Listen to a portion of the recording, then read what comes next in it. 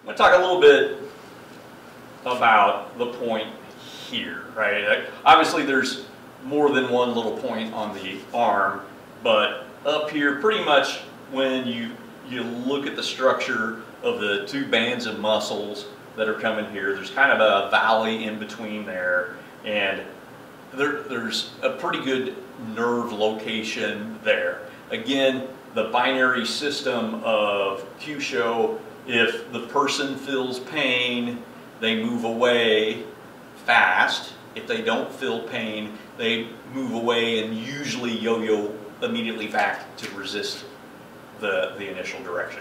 So I'm not concerned at causing pain. A lot of people do feel pain in the dojo, but maybe with adrenaline or drugs, PCP, fentanyl, etc., your opponents, the type of people that are going to be attacking you, are not going to feel pain.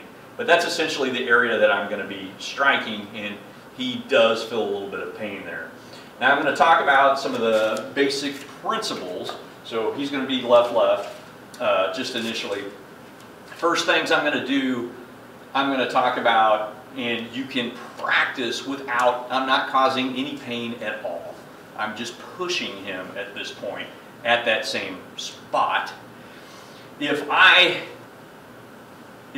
hit this and nothing obstructs this arm, then his arm just goes away and I don't get very much kinetic load. What I want is kinetic load in that spot that I am striking. If I come up and hit this as hard as I can, nothing stops the arm. It's just going to go, and then he'll probably come back and do, you know, whatever. He'll be able to follow through. So one of the primary principles of Taika's Kyusho is to prevent escape. Taika would do that hand, finger, full forearm, all sorts of different ways, kind of cup motion as he did things. But I want to strike, and I don't want this to go away so that I get the most amount of physical penetration into the nerve group or groups, as well as the kinetic load. The kinetic energy is going in, but it's going deeper and this isn't going away. So I want to prevent escape and strike. Another thing I want to do is I want to choose my unsupported location, right? I want to go where the leg is not supporting him. So very typical left, left, he stepped left, punched left. If I strike here with all my might, he sees motion and immediately everything on this side is set up to brace for that impact, right? That's bracing for impact is what he is going to naturally do.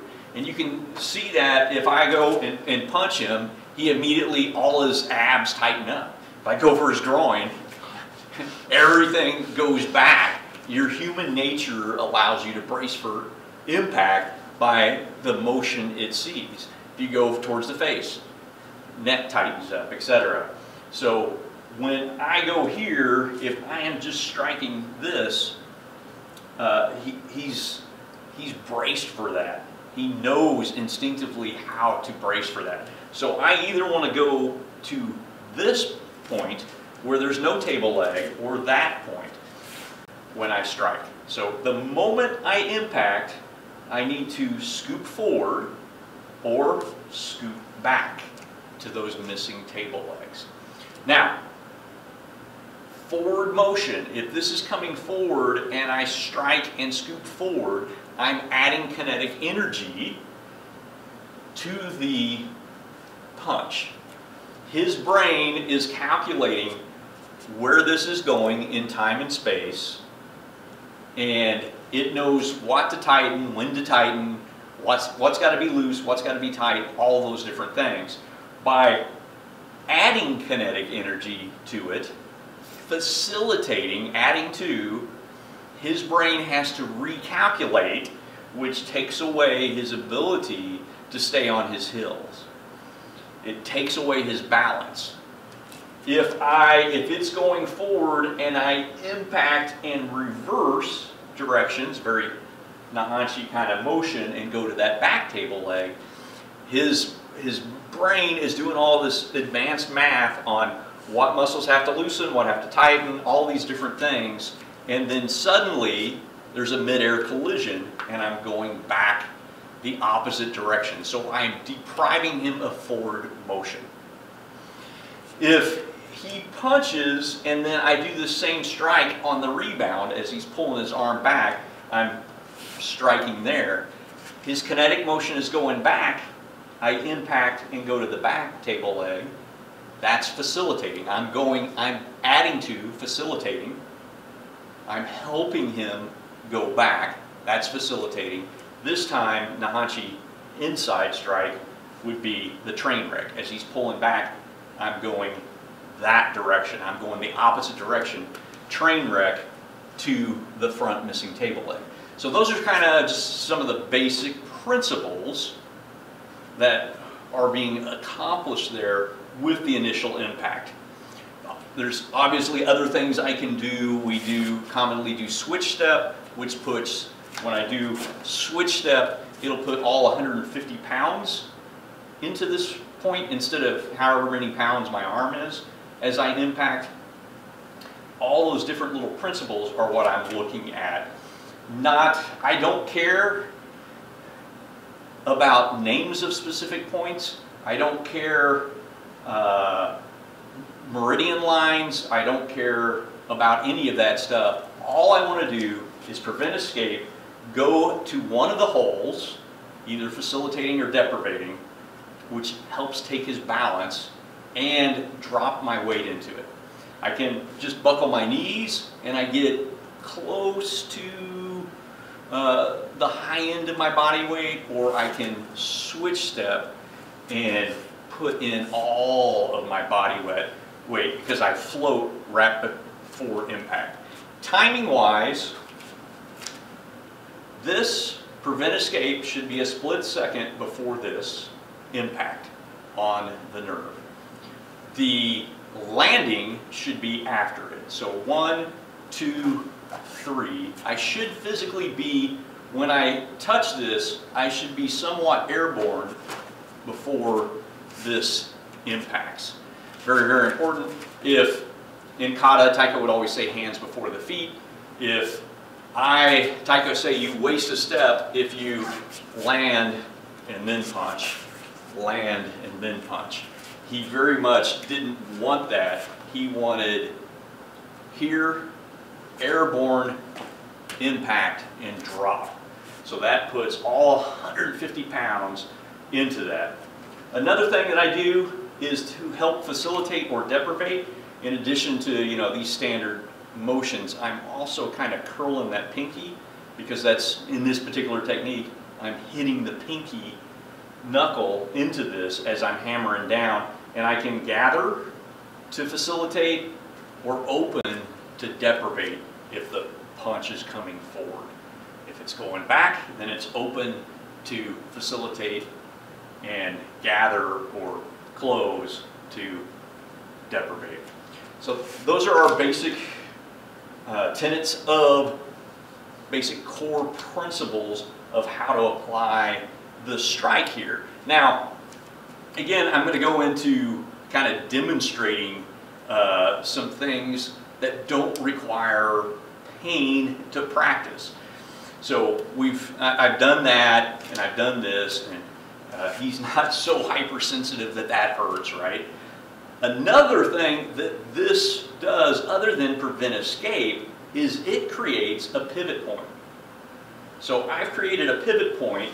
If I strike here, and just by demonstration push, this pivot, by pushing, his elbow drops and his shoulder comes forward.